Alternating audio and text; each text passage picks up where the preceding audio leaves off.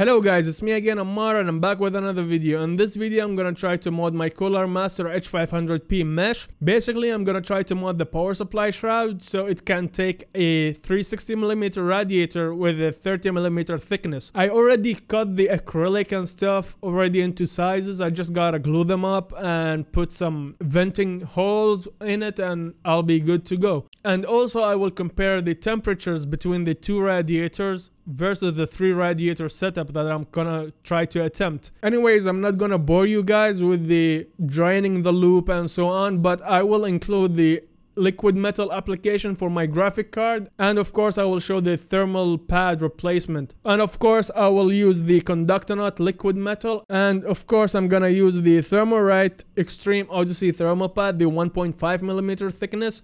It got a thermal conductivity of 12.8 watt-meter Kelvin, so it should at least help with the heat dissipation a little bit more than the stock thermal pad. Anyways guys, before we jump into the video, hit like, subscribe to the channel. If you didn't subscribe, please subscribe, and yeah, let's do this.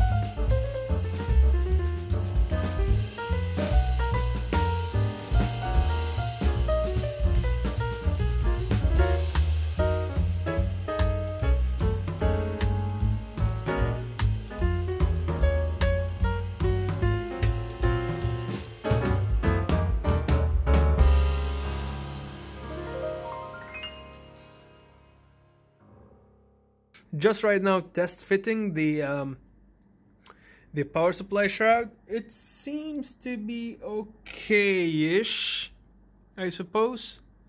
Yeah, it looks okay. Just if you're gonna be picky about it, just a little bit from here, like a 1mm. But I'm just gonna ignore that as long as this radiator is sitting there. And of course, I did some hole down there, so the airflow can actually pass through the radiator properly. So yeah, I'll try to glue it up and I will be back once my rig is up and running.